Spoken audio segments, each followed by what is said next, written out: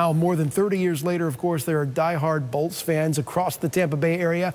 But one Hillsborough County family is taking their love of the Lightning to a whole new level. Sports anchor Kyle Berger takes you there.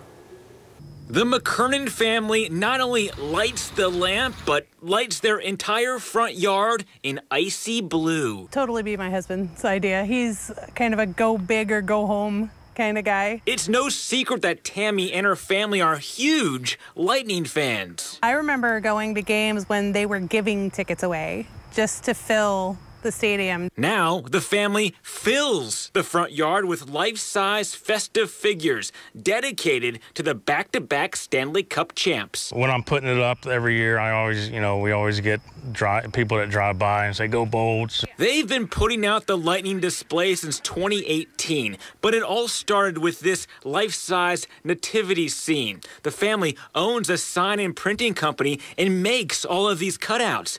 Even the Stanley Cup that stands 16 feet tall. So we have a total of 3. We're hopefully we'll get a 4th one and make the display bigger for next year. It definitely gets a lot of attention because you can see it from the main road. So it draws people in. And people keep coming back with new additions to the display each year. We had to have Party Cooch this year. I mean, it wouldn't have been a display without it. In Brandon, Kyle Berger, ABC Action News.